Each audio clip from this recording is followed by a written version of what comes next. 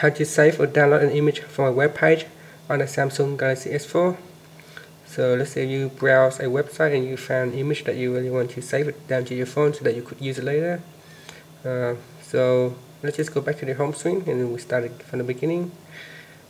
So from your home screen, just launch the internet browser. Then in the URL, go to the site that you want to grab the image. And from here, so here I've got an image that already loaded. So basically all you have to do is just tap on the image and hold.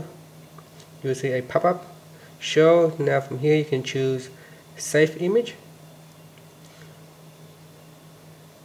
So now that image is downloaded, so you can drag it down from here and you can tap on the image and view in gallery.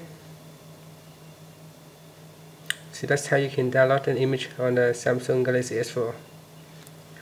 Thank you for watching this video. Please subscribe to my channel for more video tutorials.